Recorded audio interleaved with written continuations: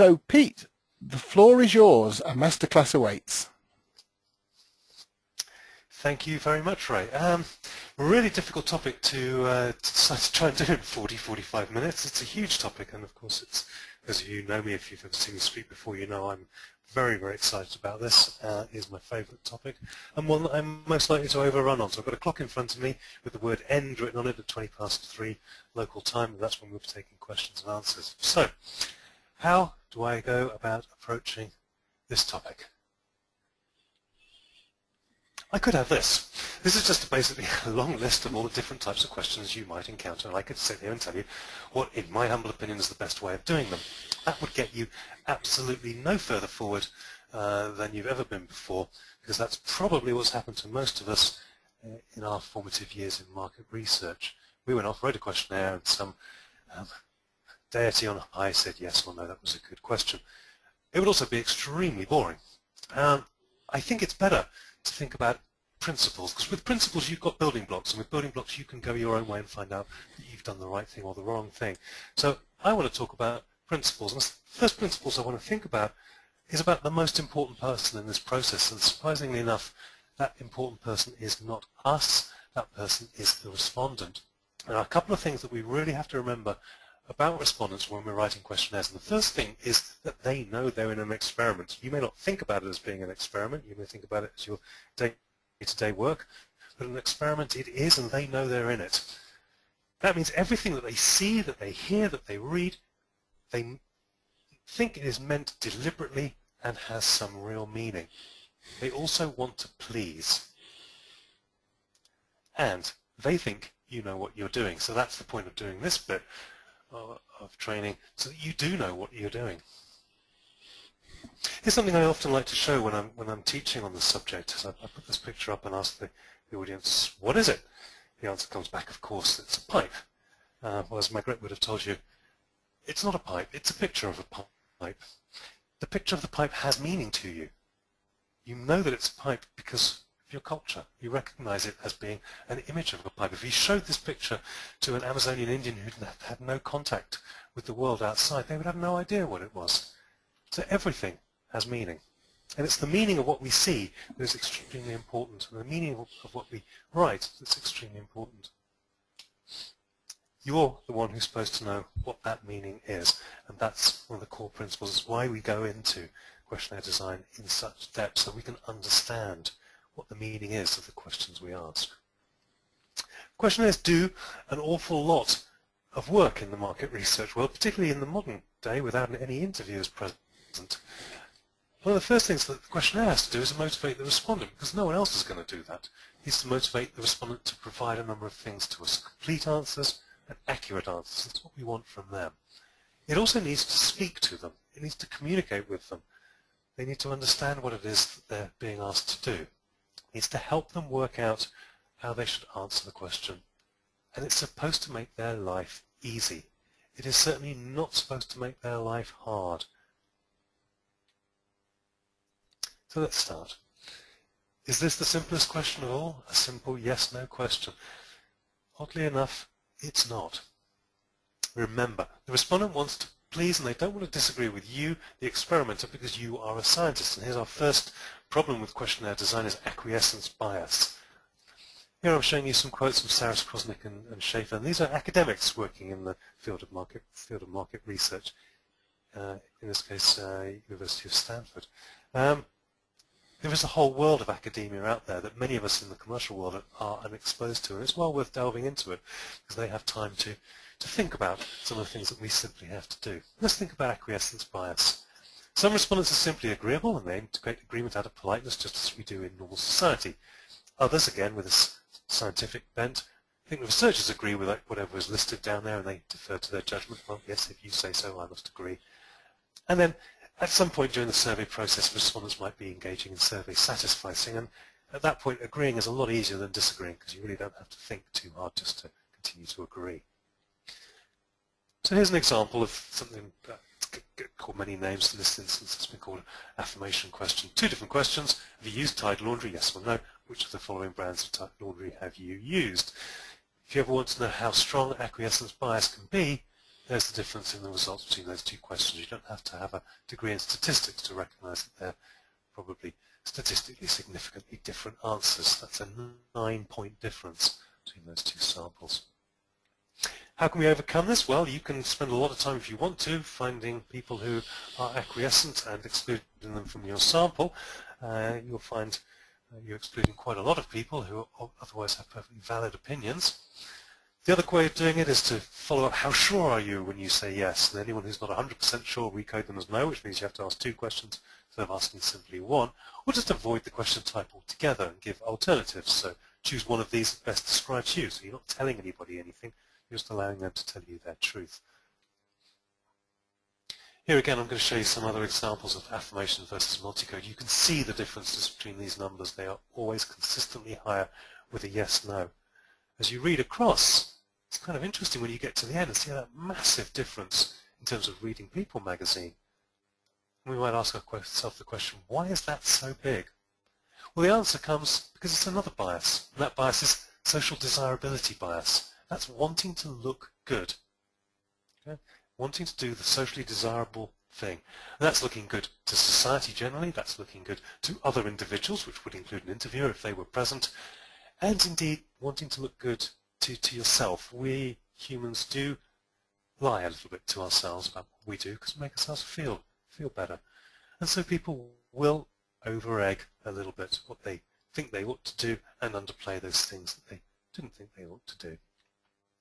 Here's a survey that I ran over in the US, asking people what have they done in the last week, and one of the answers was, have you drunk alcohol?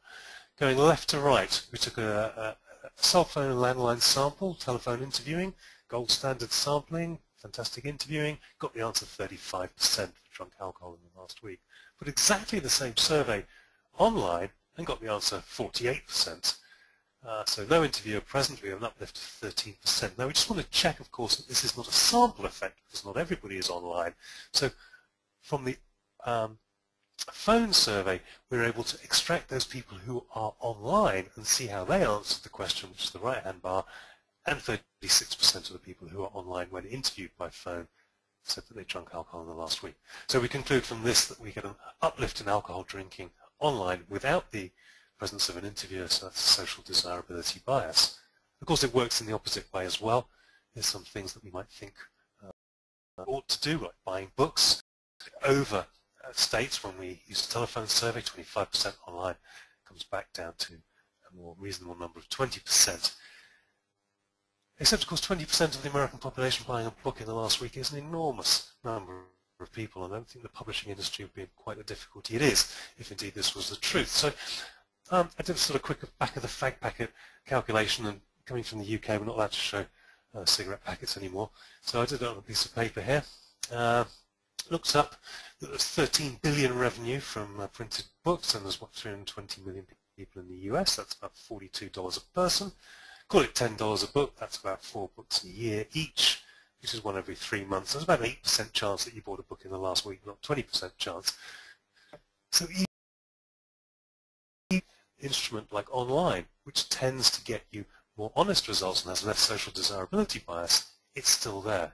So that's about twice as many people claiming to have read a book, or bought a book in the last week, than is probably the truth.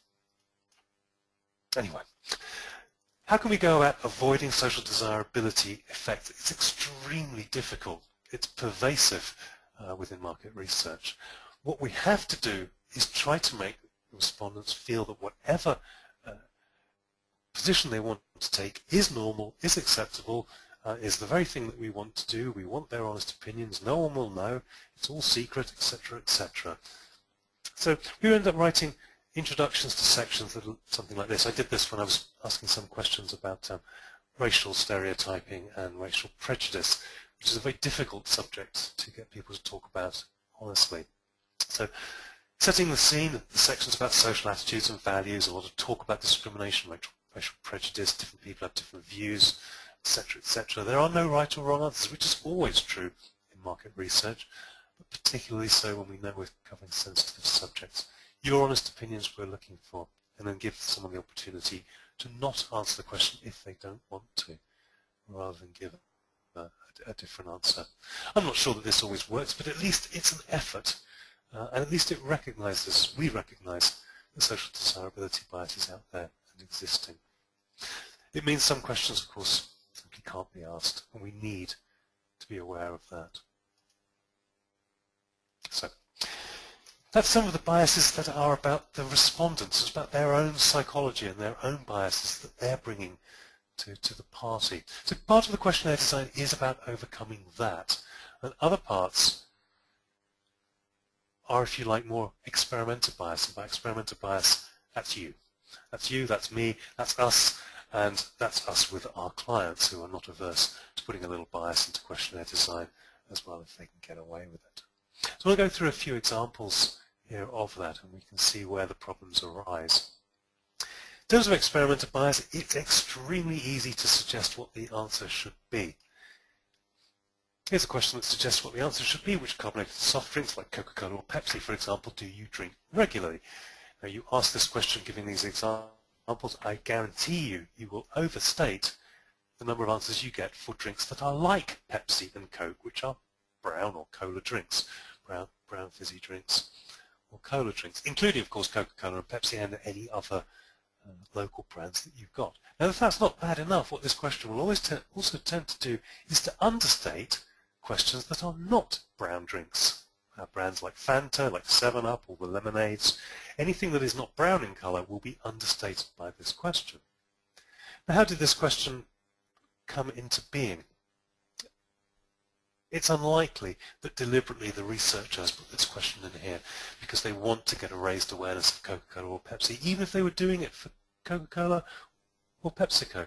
They wouldn't do this deliberately. The problem has arisen here because we've used a jargon term in the questionnaire, which is carbonated soft drinks. Carbonated soft drinks is the category name for this product.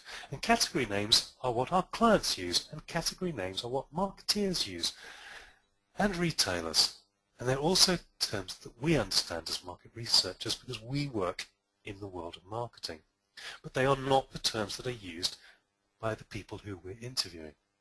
Now, the questionnaire writer in this instance recognizes that this is a jargon term and has used examples to try and overcome it rather than using the real words. Now, this often comes from client pressure, and I've had it myself as a junior researcher, pressurized into using what is the, in inverted commas, correct term for the category because that's how the client refers to it. We have to be using the language of the respondent if we're going to help the respondent. The other way that we can bias the question is that the question suggests my answer as the questionnaire writer. Testing perfumes on animals involves causing them pain. Do you agree with testing perfumes on animals? Well, you'd have to have a heart of stone to agree with that, having just read that testing perfumes causes them pain. It's an opinion. It may be right, it may be wrong. It doesn't matter. We're here to find out the respondent's opinion, not to put our opinion. And writing your own opinions is one of the first things that junior researchers get wrong, and it's the first thing that amateur questionnaire writers get wrong as well. They fill their questionnaire full of their own opinions, believing that theirs is the world view. So this is a bias that's very easy to avoid. You need to be thinking neutrally about the subject. And you also need to recognize that your view of the world is not necessarily the entire world's view. So, the questionnaire. What is a questionnaire? The questionnaire is a measuring tool. Now, unlike a ruler or a weighing scales, we're rarely measuring physical things, but we do measure frequencies. How often do you do X, Y, Z? And we also measure an awful lot of attitudes. To what extent do you think X, Y, and Z? So the questionnaire is a measuring tool. If we're measuring frequency, we tend to do it in two ways. One is as a relative concept within a fixed time period. So in this case, what we need to do is define the activity, which is sometimes difficult. What does it really mean to go shopping, to surf the internet? What do people understand by that? We need to define the time period, make sure it's the relevant one. And we also need to define the measurement scale. Is it going to be something like always, often, sometimes, never, which is a relative concept. So there's three things for us to work on there.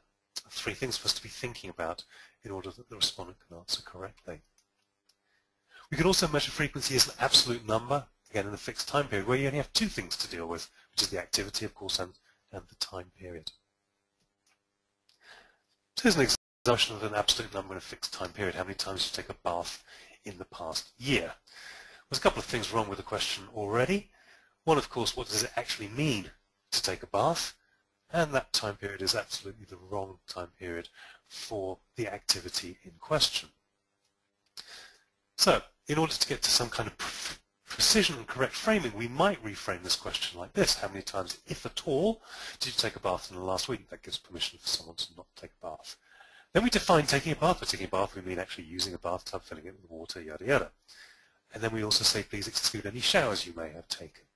And that starts to become a question unlike one that you might ask your mate down at the pub. Then the respondent thinks, oh my God, I only take showers. He'll think I'm so dirty. So they're going to include their showers in their answer. So in order to have precision, correct framing, and to overcome social desirability bias, we need to introduce the question. Some people don't take baths, some take showers, some take both. This part is concerned with bath taking, young, and on it goes. And this is why market researchers end up writing questions that look exactly like this. It's about precision, about framing, and overcoming biases. It's not like a conversation with a friend.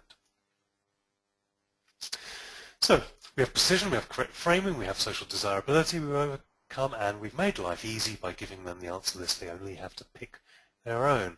But Pete, I hear you all screaming, everything has meaning? What meaning could this have? Does it have any meaning at all? Well, if everything has meaning, then surely the answer scale has meaning as well. And all of the ranges that we use in our surveys actually have meaning. Here's a range of incomes, UK incomes.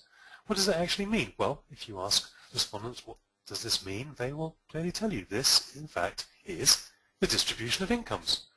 And it's assumed to be somewhat normal, which means that the item in the center of the range actually describes the average income. Now, you and I and everybody else in market research recognizes that income is not a normally distributed variable. It is actually skewed, but that's neither here nor there. It's what the respondent thinks. The respondent recognizes that as meaningful, that it means normal distribution. So if you have average income, you're likely to use numbers towards the center of the range. If you feel you have above average income, you will use numbers to the top half of the scale. Now what this means, of course, is that by using our ranges, we can manipulate numbers and we can manipulate people. Here's an experiment I did where we used two answer lists, A and B there, and you'll notice that the center of each of those ranges is different. Answer list B is lower than answer list A.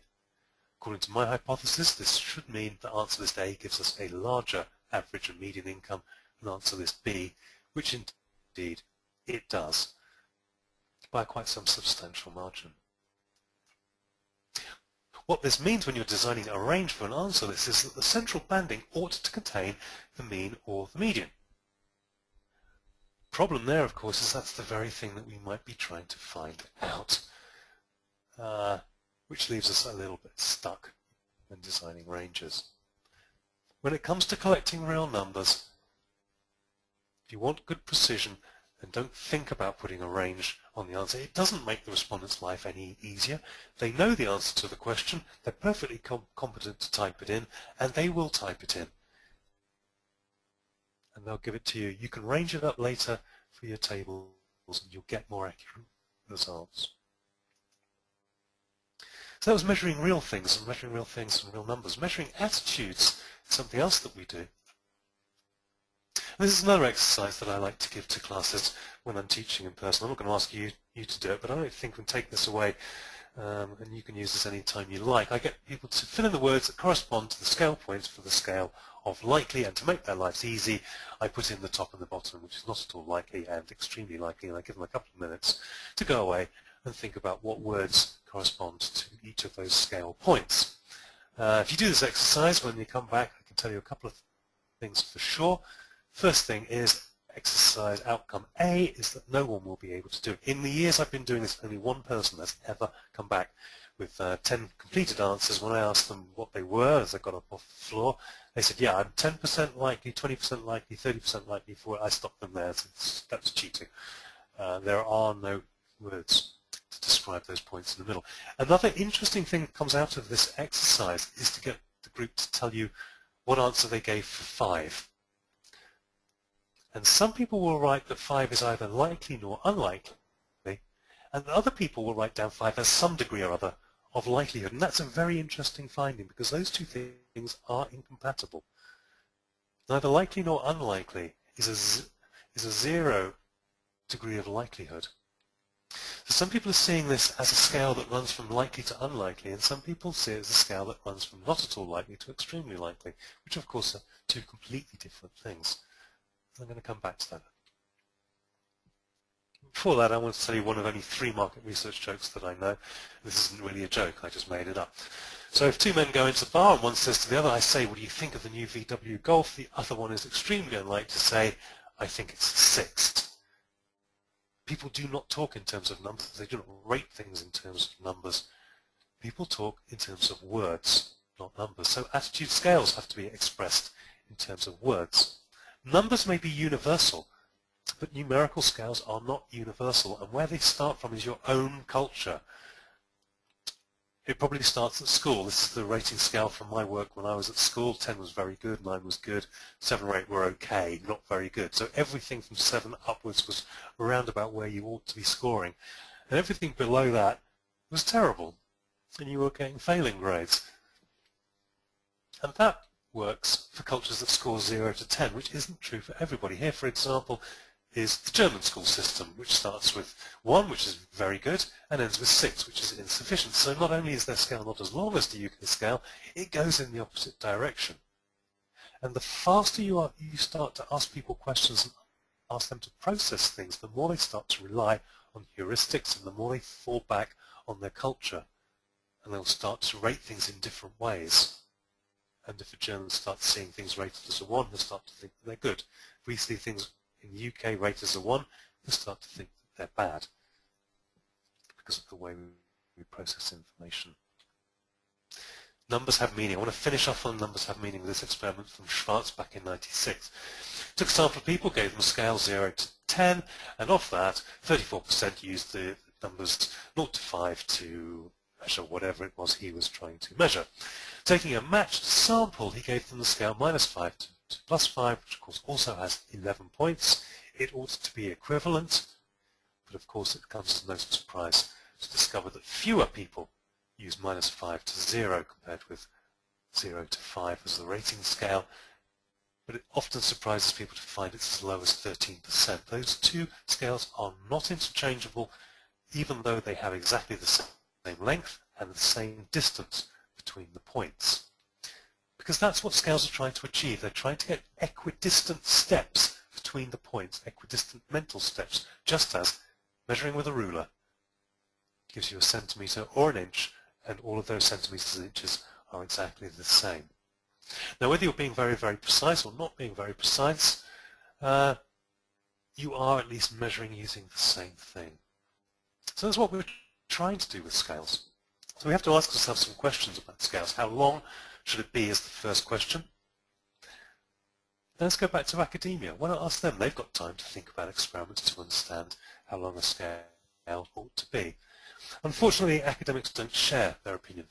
They argue about this like they would argue about how many angels you can get on the head of a pin. But the general agreement is that it's somewhere between 5 and 9 points.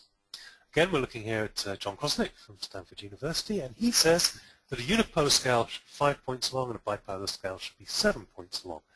Why, may you ask? Well, because that maximizes reliability and validity. Reliability being that it measures the same thing in the same way every time, just like a ruler, and validity in that it measures what you think it measures, just as a ruler does. It actually does measure centimeters. And then what was that? Unipolar? Bipolar? The unipolar scale is the one direction from 0 to lots of whatever it is you're measuring, and the bipolar scale is the opposites with indifference in the middle, so 0 to 10 or -5 to +5, the bipolar scale. So this is an academic conclusion to what scales should look like. Unipolar 5-point, bipolar 7-point. And you might as well stop stick with one from your favorite academic. So if you asked me which scale to use, that's what I would recommend you use. And if you asked me why, I would say because John Krosnick tells us that it maximizes reliability and validity. And you cannot mix those two things up, which is what that first experiment, the exercise of putting the words on 0 to 10, was all about. So scales have design issues, they also have display issues. How should we show them? If we want to add in a don't know, no opinion, then we have to think about some conceptual, about the way things look. And we have the idea of a visual midpoint and a conceptual midpoint. When we're looking at the scale there, the conceptual midpoint is neither agree nor disagree, and that's also the visual midpoint of the scale. Now if you add in the don't know and the no opinion codes, the visual midpoint is somewhere around there, where the conceptual midpoint has not changed at all, it's still neither disagree nor agree. If you do this with your surveys, you will tend to skew the data towards the disagree point. This is very easy to fix. All you need to do is to make a space between the last code on the scale and the don't know and the no opinion, and the conceptual and visual then all lines up. So these are design issues about the way things look, because everything has meaning. What order should we present? Should it go disagree through to agree, or should it go the other way around? Well, if we set it up this way around, what we find is that there is a little bit of an order bias towards those things that are on the left-hand side of the scale. So people tend to use the left-hand side of the scale more than the right-hand side of the scale. We've already talked about acquiescence bias, so there's a tendency to agree, so that's pulling the data in the opposite direction. And there's also a bias towards a central tendency, towards not wanting to use the extremes and be a little more circumspect. So you can see that those three biases are pulling the data in all different directions, but are in balance. If we put the scale the other way around, you can see acquiescence and order bias will be working in the same direction, and we will probably tend to bias our data towards the agree side of the scale. So better to be disagree through to agree, left to right. But then where would you put the answer box? Now you can put it next to the answers. Now we did this as an experiment here, where asking people to tell us if they're male or female, just using a toilet door picture. This gave us a 22% failure rate when we went and matched back the sample to the survey with their panel record, which is an enormous failure rate. You'd normally expect to have less than 2% just on the click error rate. Now, people process things from left to right, so what we found when we looked at it in more detail was that 98% of the failure was males coding themselves as females. So they processed left to right, they saw their toilet door with a man on it, and clicked the button to the right of that. If we'd have done the experiment the other way around, we would have had 98% failures, female coding themselves as males. So it's important where you put things. So that's really what the scale ought to look like, disagree through to agree strongly, with the points underneath it to maximize reliability and validity, minimizing bias, preventing order error. Notice this is not just the way we do it here. We've just done this for a reason, and a reason that we can defend in front of pressure from a client or whoever as to what the scale should look like. It's somewhat old-fashioned, of course. It's just words and click boxes, and we like to do things that are less than old-fashioned, like do sliders. Here we have sliders with visual elements on it, but of course everything has meaning. What does it mean to have your thumbs up? Well, nowadays, of course, it means like on Facebook. But do you always like things that we strongly agree with? Notice that top one is strongly agree to strongly disagree, bipolar scale, and yet the numbers on the top imply that it's a unipolar scale. So if strongly agree is the far right-hand side, then the far left-hand side is not agree at all, if on the unipolar scale.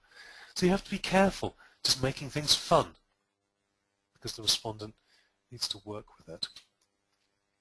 The way you design sliders will affect the data. Here's a slider we've done with 5 labeled points, and we get this sort of data distribution. If we take some of the labels away, we get a different data distribution. If we take them all away, we get a different data distribution. This is all asking the same question to match samples. It's all about the way the thing looks. So be careful. Even with sliders, if you use different distributions, you end up with essentially the same means. You're getting the same answers out of the sample. The people feel the same. They're just using the instrument in a different way. So if we're talking about attitudes and we're talking about scales, we tend to put them in in grids. We didn't have these in telephone research or in face-to-face research, but we did have them in postal research, and there are very few people in market research today who've got an awful lot of experience in postal research. So let's go and ask another academic who is an expert in postal research. This is Don Dillman from Washington State University. In his textbooks he describes them as item in a series, and he writes about what a grid should look like and says why we should use them. It eliminates redundancy in regard to stating questions and saves considerable space, which is a space at a premium in postal research in a way that it isn't in online research. But he says do it carefully. We should stop making us think. Why should we do it carefully? Well, because items are now being compared to each other, and the way that they've been put together makes them into a unit. If the sponsor, which is the client, wants the individuals to contemplate items separately, they should be presented as individual items. Here's a grid. I've circled 2 points on the 2 grids that are the same thing. The first one says Sony Ericsson, I disagree strongly, they are leaders in design for mobile phones. That's the point circled. And the second one says I disagree strongly that Sony Ericsson are leaders in design for mobile phones. So I've been consistent in my answering of these questions, so these 2 grids ought to give exactly the same data. Now, of course, as you all probably know, they're not going to give the same data. They give completely different data. Data that's different to the point that if you were marketing director for Sony Ericsson and you switched from doing brands within statements to statements within brands, you probably find yourself getting fired as your rating goes down from 70% to 40%. They are completely different questions.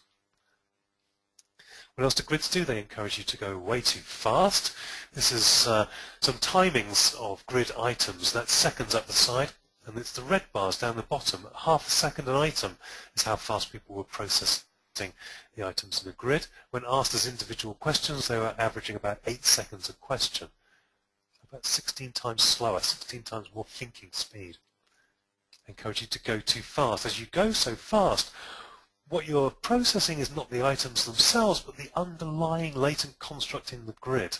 And that's what leads to straight lining, because all of these items are about Coca-Cola or about Pepsi-Cola or about whatever the grid is about. And your attitude towards Pepsi-Cola is what's being measured, not the items. And you get straight lining. You also miss the subtleties and the not-so-subtleties that are put into grids, and you will answer by rule of thumb.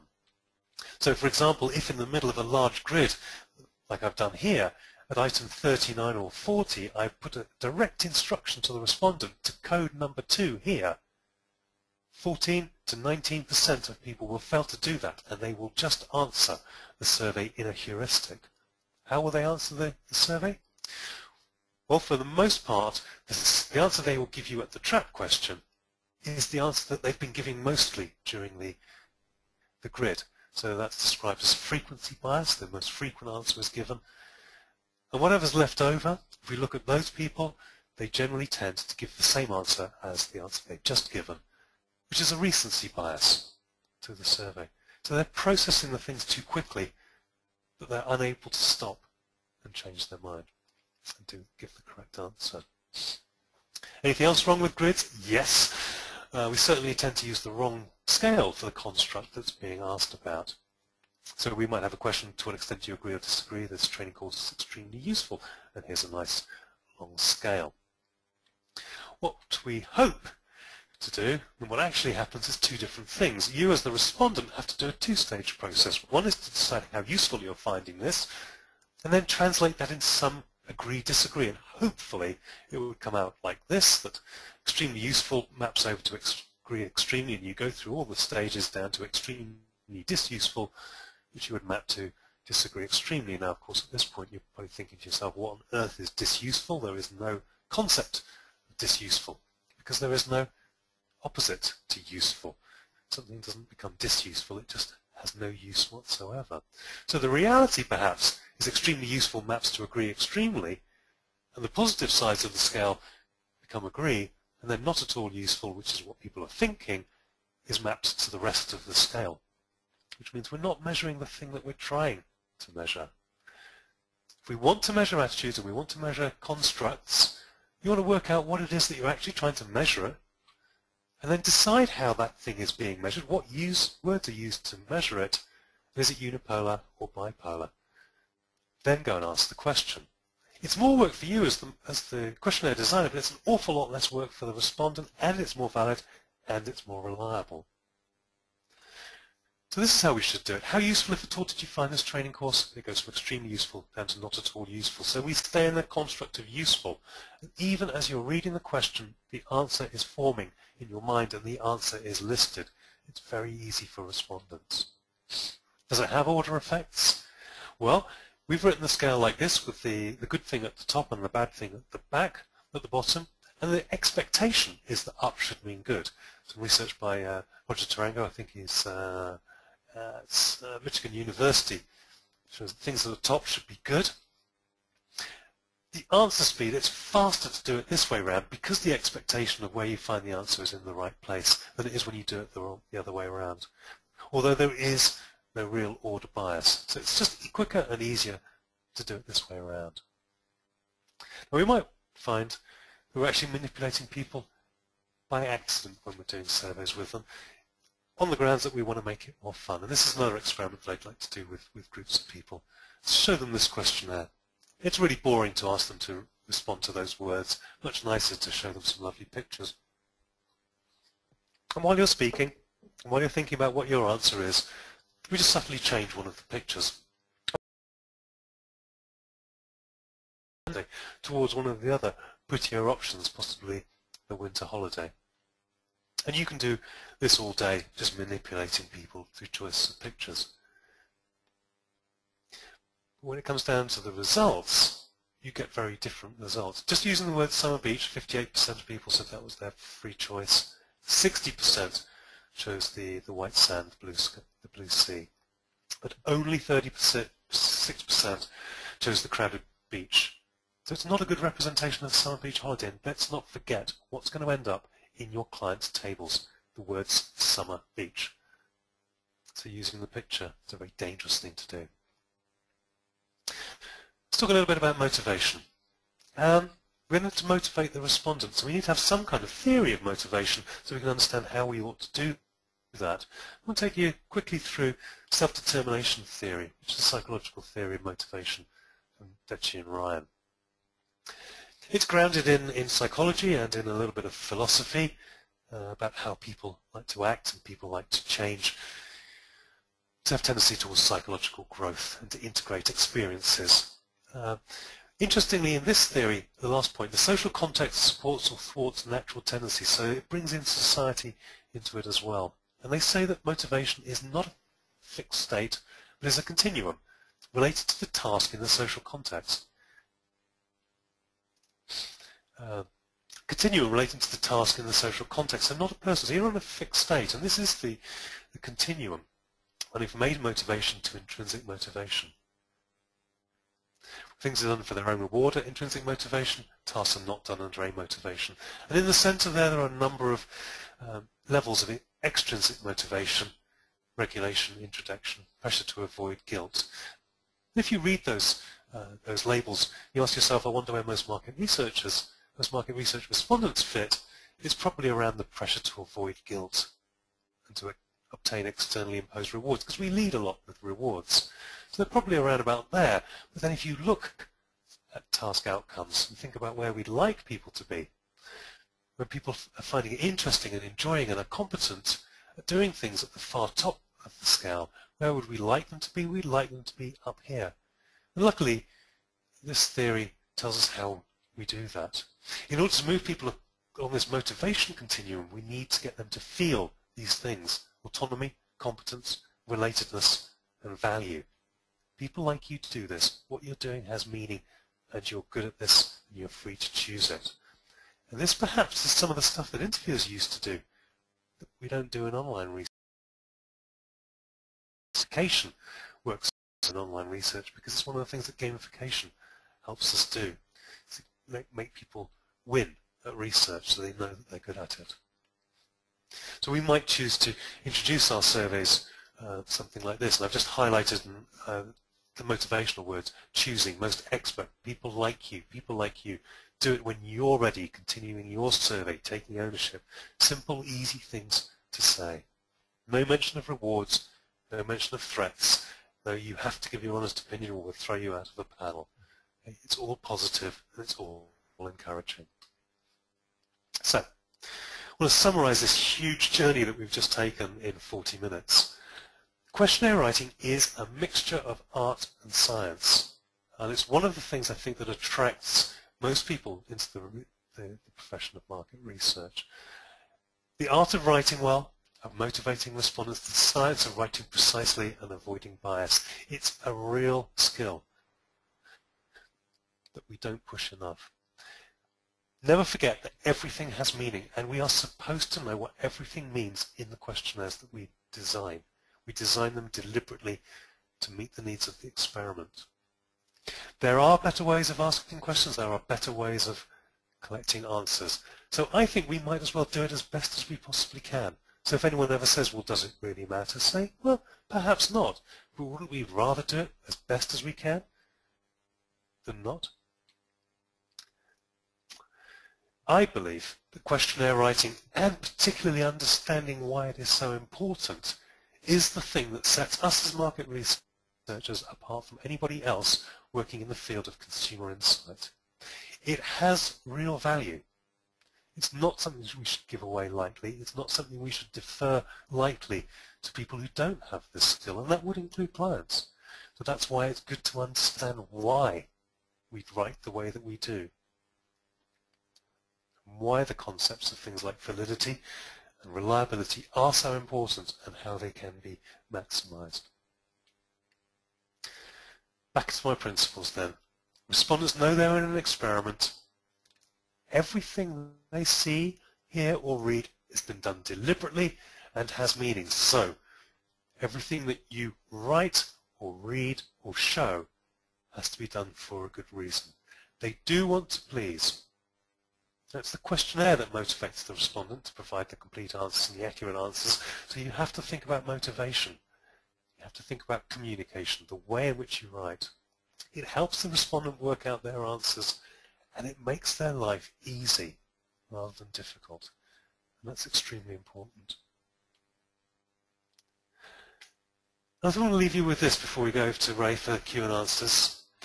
You know what? If this stuff was easy, there would not be an enormous number of textbooks all about it. There are a huge variety of textbooks on the subject. I would recommend everyone, to own at least one, if not two of these, and to understand how this thing should be done best. So with that, I'd like to hand over to Ray and take through questions that you may have.